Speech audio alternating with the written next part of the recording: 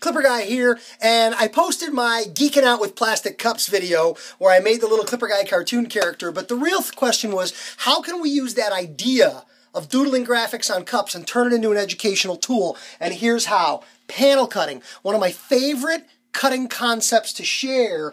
Neat little educational tool. Check it out. Back of the head, we have our parietal ridge or our crest line, and here we go. I line up the first doodle, center back panel number 1 to illustrate panel cutting technique. Rotate to the second doodle, you see panel number 1 with the panel number 2 overlap. Panel number 2 is half a previously cut panel number 1 and half uncut hair living next door.